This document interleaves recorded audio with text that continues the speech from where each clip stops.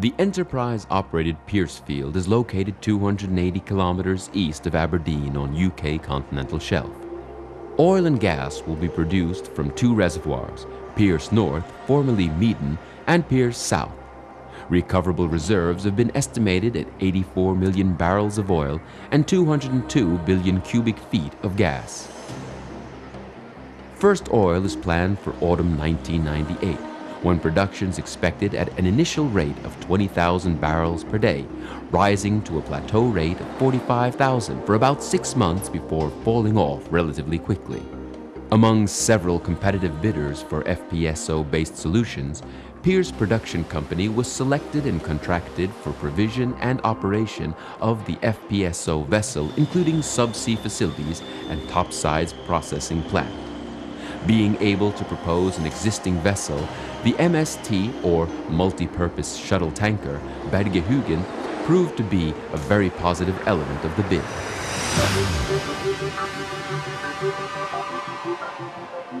Contract for another FPSO based on a similar vessel, the MST Navion Munin was at that time already established. December 1997, Navion Munin started production from the Chinese Statoil-operated Lufeng field. Both the Lufeng and Pierce FPSOs are moored with STP, submerged turret production systems. The STP system is developed and delivered by APL, Advanced Production and Loading, based on the proven STL system. Per July 1998, 6 STL and 1 STP system are in operation. 3 SAL, 1 STP, and 1 STL system are in installation or construction. Located in Arendal, Norway, the company in July 1998 has 50 employees. Design of a complete STP system is a multidiscipline project consisting of tasks such as project administration, mooring and riser system design, structural design, fabrication and purchasing specifications, and follow-up. Initial mooring system design was carried out, resulting in mooring system layout and component dimensions. Total weight of the complete mooring system, including anchors, was under 2,000 tons. The results from the theoretical analysis were later verified through scale model testing in the Ocean Laboratory at Marintech in Trondheim. Based on the forces from mooring and riser systems, the STP buoy, including turret bearings and turret shaft, was structurally designed and verified. Fabrication of the buoy was subcontracted to the Nemo yard located in Grimstad, Norway. Large cast parts, such as the upper mating ring and locking collar, was delivered to the yard from River Dawn Castings in Newcastle, England. Turret lugs are cast and delivered by Scana Stavanger, Norway.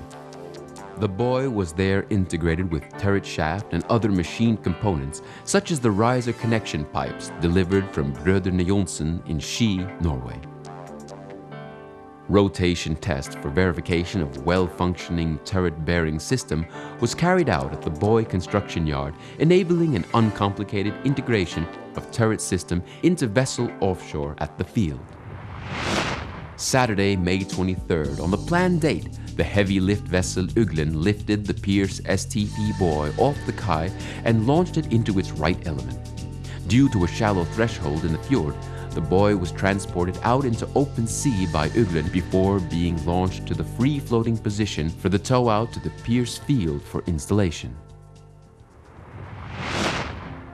Prior to buoy arrival, the 8 mooring legs, consisting of anchor piles from SIF in Holland, wire from Trefil Europe in France, and chain from Vichy in Spain, had been installed and laid down to the seabed by Rockwater of Aberdeen in Scotland. Risers have been installed from the templates over the mid-water arc and are laid down to the seabed. Upon arrival at the field, the buoy was ballasted to correct depth and mooring legs and risers connected. During the attachment of weight to it, the buoy was deballasted accordingly.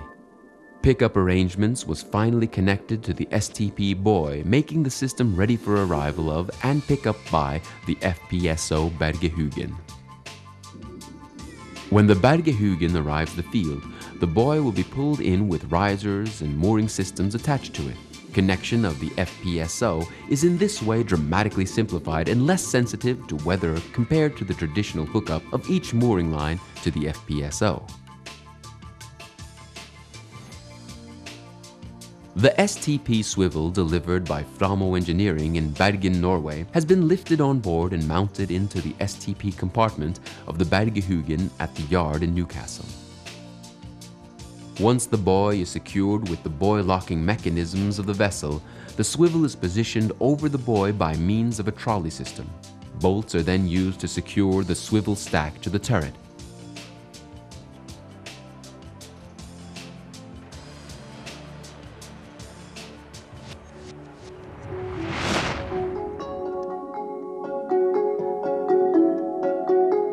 Risers from the seabed templates are connected to the internal turret in the STP buoy, allowing the vessel to freely weather vane with the outer buoy hull.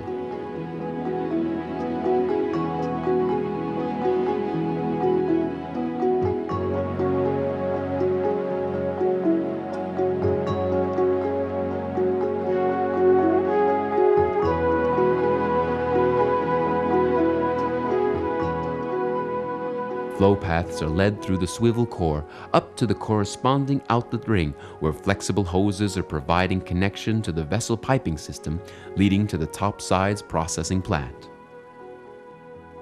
The Pierce reservoirs are developed with 2 drill sites, north and south, with a total of 6 oil production and 3 gas injection wells. In addition to provision of required mooring and allowing weather vaning for the vessel, the STP system connects the reservoirs from the templates at the bottom to the rotating vessel. Based on subsea commingling, riser configuration are 3 10-inch producers, 2 to north and 1 to south manifolds, 1 8-inch gas injector, and 1 integrated service umbilical. Future expansions include 1 8-inch gas export and an additional 6-inch water injector, totaling 7 risers and 1 umbilical.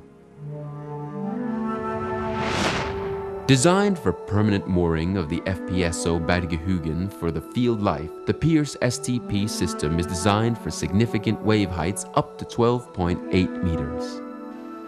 With reservoir pressures up to 350 bar or 5,000 psi, this job truly demonstrates the capabilities of the STP system.